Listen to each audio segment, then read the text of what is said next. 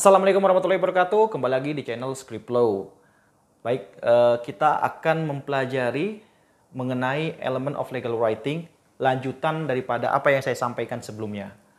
Nah, langsung saja kita mempelajari tentang adjektif.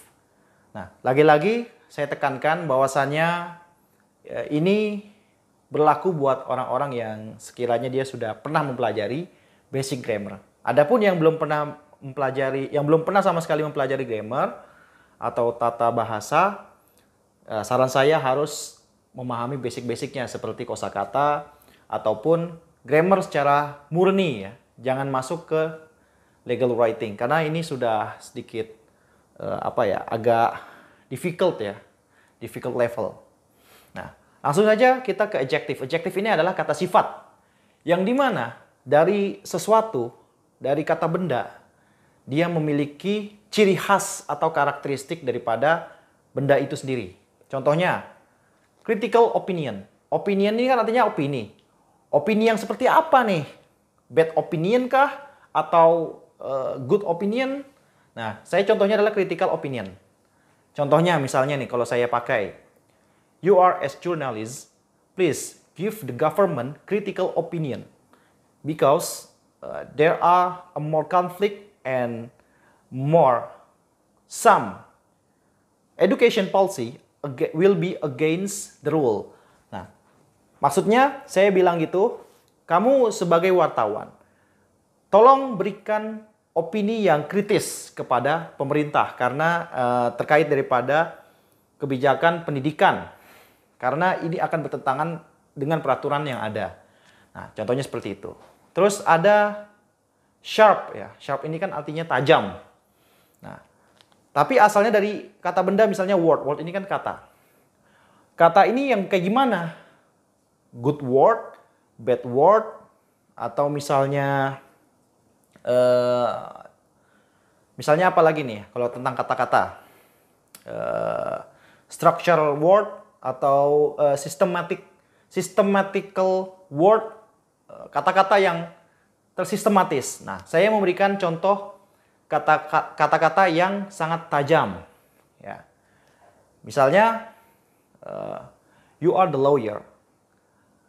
When you advise the people, you have sharp word to defense and against all of the conflict. Nah, artinya adalah, nih contohnya tadi yang saya sampaikan adalah, kamu pengacara.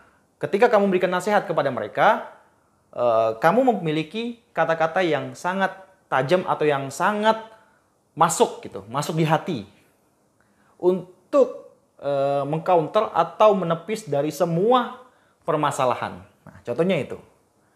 Ini selain daripada membuat legal writing, tapi ini bisa berlaku untuk tata bicara, tata bahasa.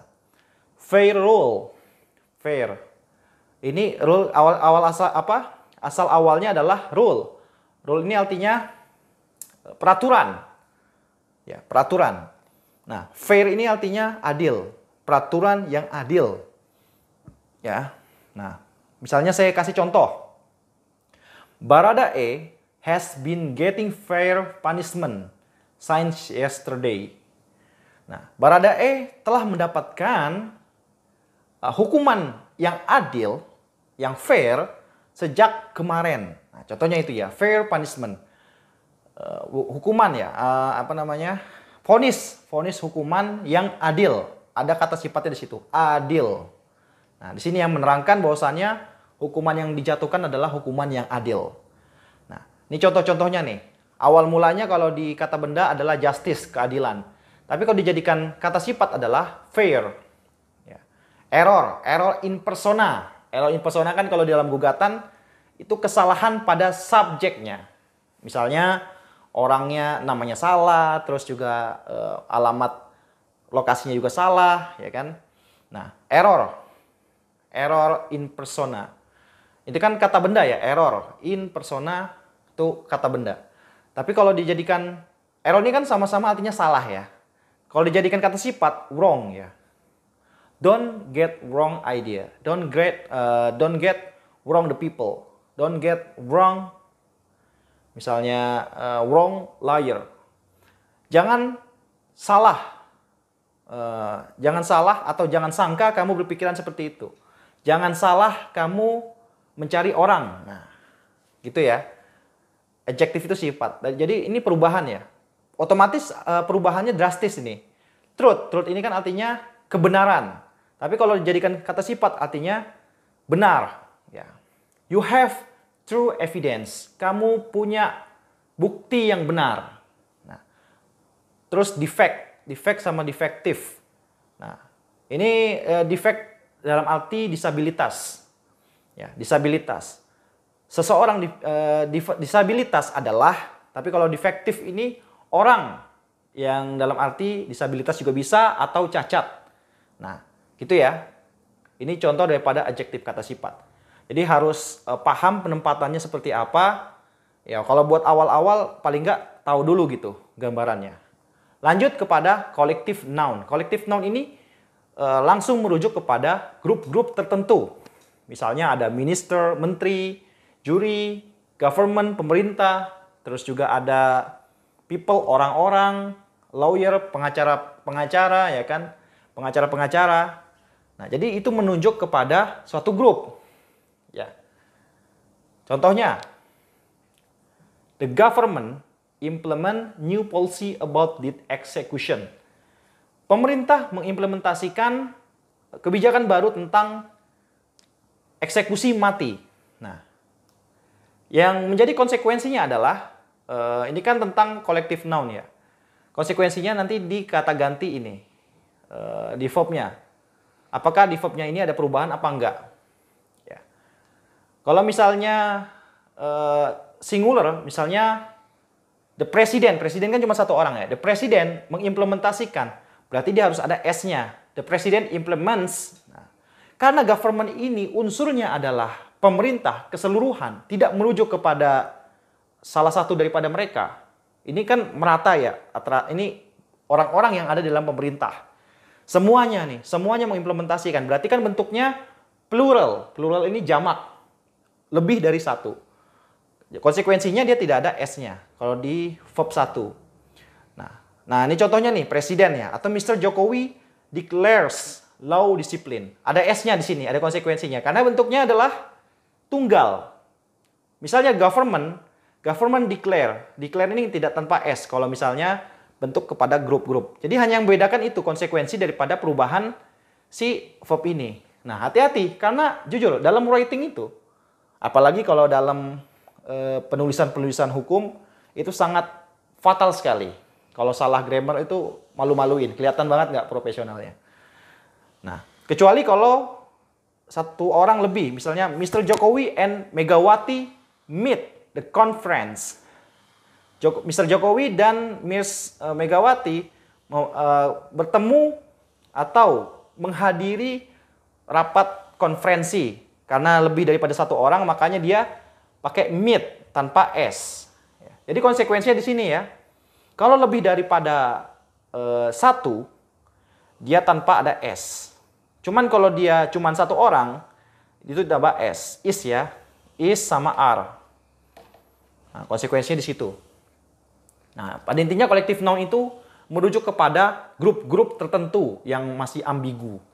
Ya, tentang minister, terus juga government. Ini kan tidak menunjuk kepada satu orang, tapi keseluruhan orang-orang. Jumlahnya orang-orang. Parlemen, ya, itu termasuk. Selanjutnya, tentang uncountable noun.